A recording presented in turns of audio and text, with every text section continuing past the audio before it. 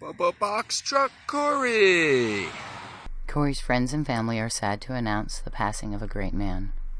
Corey passed January 8th, 2020 in Lake Havasu, Arizona, USA. He was religious and he was ready, surrounded by friends and family with complete love. He did it his way. Corey's known for some time tomorrow wasn't promised. He had every reason to be bitter, but chose to be thankful instead. Not thankful he was dying, but thankful he knew. He would say, people go to work every day to a job they hate just to pay bills and on things they don't need. If they drop dead tomorrow, what was that all for? And he saw opportunity. You know, he wanted to know the difference between being alive and what a life to be lived was. Corey lived how he wanted. He sailed, he drove a motorcycle, he traveled. He was grateful for the time he had. With the help of Community Cause, Corey's friends want to tell you about the Corey that we know. He kept it real in his videos, but, you know, there was so much more. Now, to know Corey at all is to know he loved his mother. Don't get me wrong, he loved both his parents, but his mom was his sun and moon. She raised a really good guy. You know, he was a little bit of everything all rolled into one. He did our technology, he fixed our things, he always made sure that, you know, we didn't need for anything. And he did a lot of things that he never took credit for, like secretly dropping off presents to slab children on Christmas Eve, and now donating his truck to Howa so someone else can have a home. Corey was also my best girlfriend, and I know he hates when I say that, but it's true. We would laugh and laugh. Corey loved gossip, not just to spread it, you know, he never did that. He would always say, I'm not getting in the middle of that. But he couldn't wait to hear it. So let's drop him some gossip, guys. Tell him all about the fun that we've had. Comment about your favorite video, your best memory, inspiration he gave. You know, and I know a lot of you are wondering about the dogs. They're staying with me, TP Tammy, the girl who was raised in a zoo. Taking care of animals is second nature to me. You know, they're my kids. Don't worry, they're loved. Har Har is my lap baby. And Dopey, she's 160 pounds of mothering us all.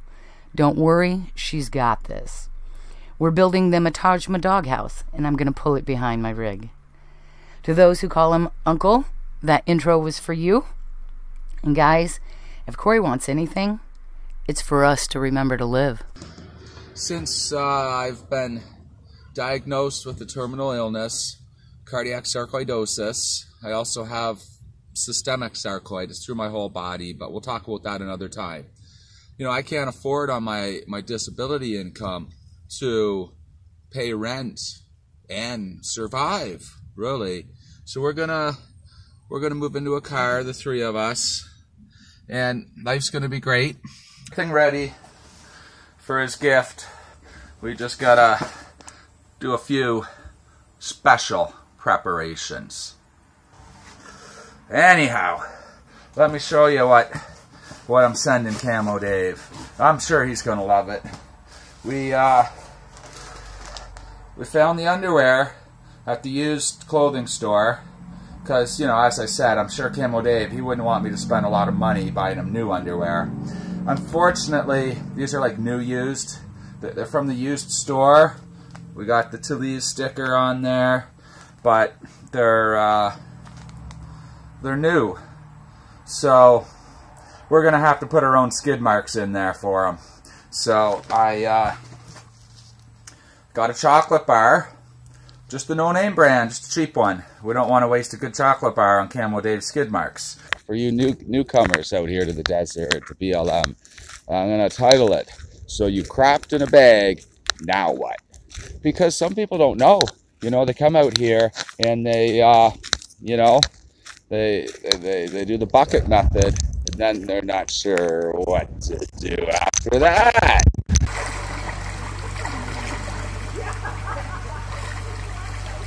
Oh, this is way overdue, guys. Well, I fit the slabs, huh? I tell you, it's terrible today. Like, you know, one hand a pump, another. Like, how are you supposed to rinse anything that way? You gotta have the foot pump. That's my opinion. Absolutely. You know, unless you go electric, but I don't want to use electricity. So, foot pump it is. How we doing? How we doing over here? Yeah. Oh, this is, damn. This is almost as good as sex. Almost. What about someone who went to the range and made an idiot of themselves and caused some trouble? What would happen to that person? Well, today we have a 2-for-1 special.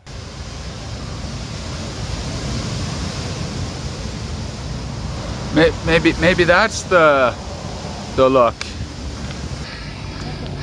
They're slaving away in that cargo trailer. Doing a good job, but a lot of work. Today we're going to meet with Corey in his beautiful box truck and get to know him and take a look around. So Corey, welcome to the channel. Well, thank you. And you are Canadian. I am, eh?